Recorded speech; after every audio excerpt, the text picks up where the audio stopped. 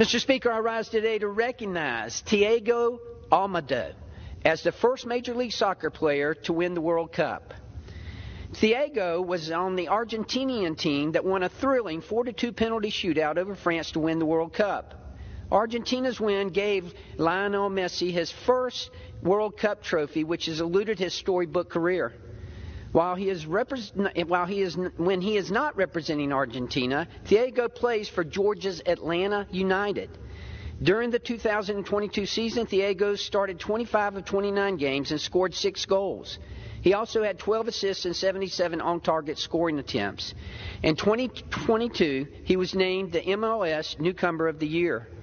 During the World Cup, Thiago made one appearance playing 6 minutes against Poland in the Group C finale.